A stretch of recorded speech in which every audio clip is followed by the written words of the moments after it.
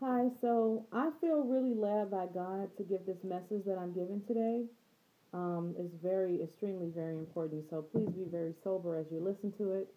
Um, I want to begin by prayer.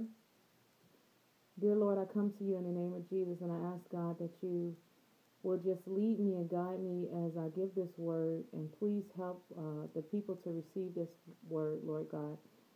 Send forth your Holy Ghost Spirit, and so the people will receive this word. And Lord, I pray that eyes will be opened and ears will hear what your word says to the people, and that it will penetrate through the hearts.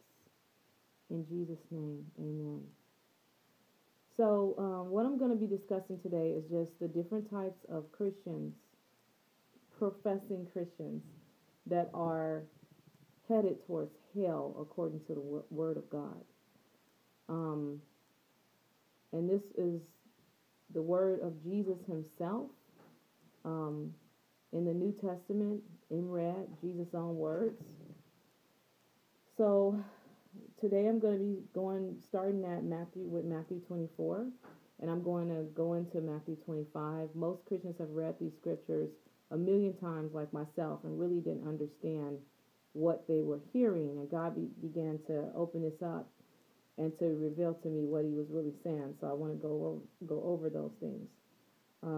So starting with Matthew 24, and I'm not going to go over all of Matthew 24. Please go ahead and read that on your own when you get a chance. Um, so in the beginning of Matthew 24, Jesus is pretty much just giving a play-by-play encounter of what is going to happen during the end days. But he ends Matthew 24 talking about the first type of saint, professing saint, that is going to hell, that is not watching. And I'm going to go ahead and read exactly what the word says in verse 24. Matthew 24, verse 48, that is. But and if that evil servant shall say in his heart, My Lord delayeth his coming, and shall begin to smite his fellow servants, and to eat and drink with the drunken, the Lord of that servant shall come in a day when he looketh not for him, and in an hour that he is not aware of, and shall cut him asunder, and apportion him his portion with the hypocrites. There shall be weeping and gnashing of teeth. So here you see this man started off as a man of God, a professing saint. Um, but he began to sin. He began to hang around with sinners, and he started to smite his fellow servants. So these fellow servants, these are saints of God, that he began to maybe harass or beat.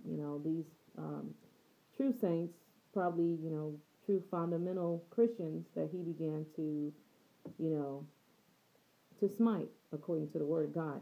And the Bible makes it very clear that this man will end up in hell, weeping and gnashing of teeth. That's hell. Um,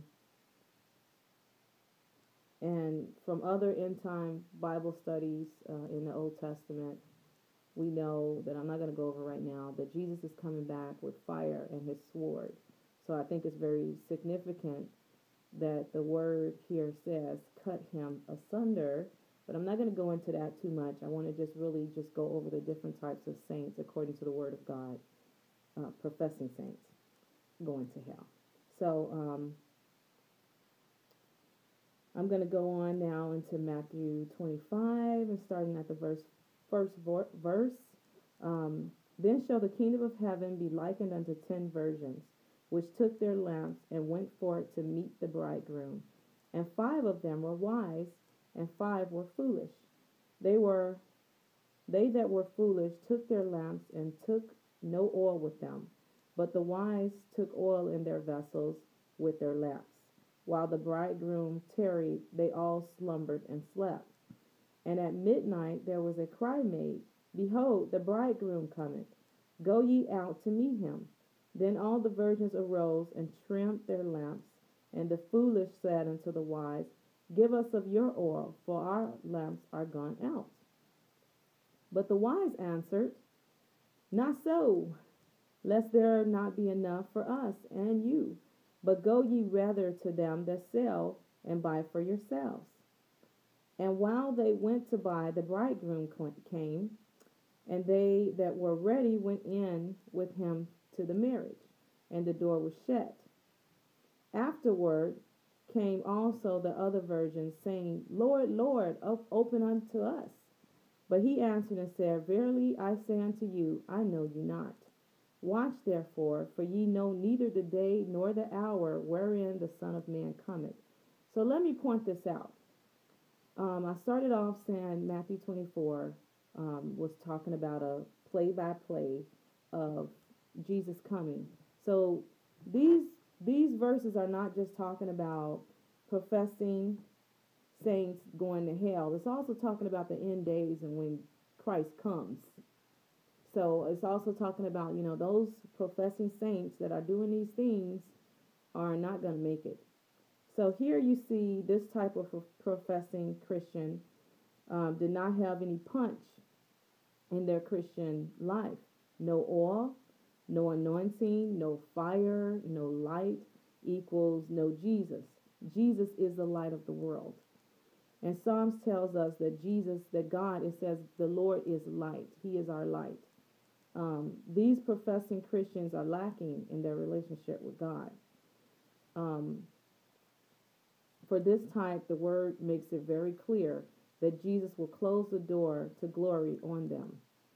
He will also tell them, I know you not. And we know from Matthew 7:23, and then will I profess unto them, this is Jesus talking, and then will I profess unto them, I never knew you, depart from me.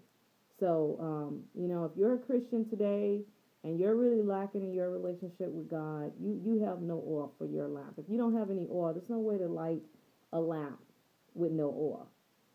Okay, so if you're lacking in your relationship, but you're going around, I'm a Christian, you go to church and blah, blah, blah, but you're not reading the word and spending time with God, you best beware, okay, according to the word of God.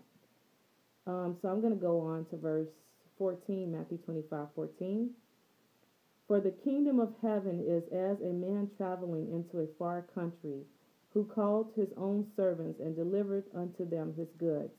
And unto one he gave 5 talents, to another 2, and to another 1, to every man according to his ability, and straightway took his journey. Then he that had received the 5 talents went and traded with the same, and made them other 5 talents.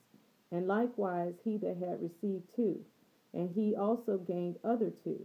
But he that had received 1 went and digged in the earth, and hid his Lord's money. And after a long time the Lord of the servants cometh and reckoned with him. And so he that had received 5 talents came and brought other 5 talents, saying, Lord, thou deliverest unto me 5 talents. Behold, I have gained all beside them 5 talents more. His Lord said unto him, Well done, thou good and faithful servant. Thou hast been faithful over a few things. I will make thee ruler over many things. I will make thee ruler over many things. Enter thou into the joy of thy Lord. He also that had received 2 talents came and said, Lord, thou deliverest unto me 2 talents.